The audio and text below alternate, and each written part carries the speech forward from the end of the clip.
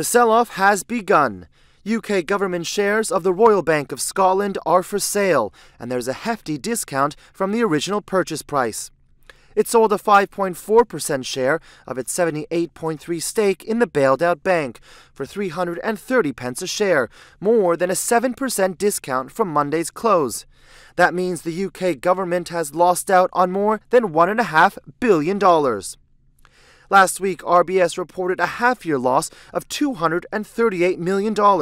In January, Chancellor George Osborne defended the RBS sell-off.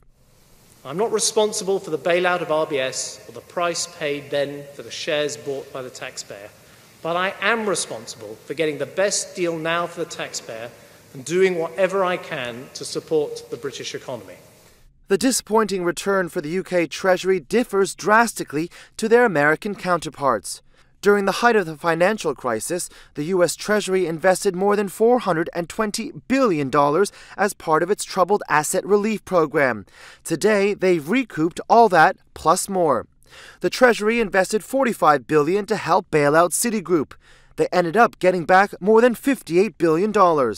The same goes for Bank of America. The Treasury there invested $45 billion and got back $49.5 billion. And the same goes for other bailed-out banks like JP Morgan Chase, Goldman Sachs, and Morgan Stanley. Phil Hahn, CNBC, London. Hey YouTube fans, I'm Landon Dowdy from CNBC. Thanks so much for checking out our channel. Here you'll find videos packed with all the info that you need to be smarter about your finances.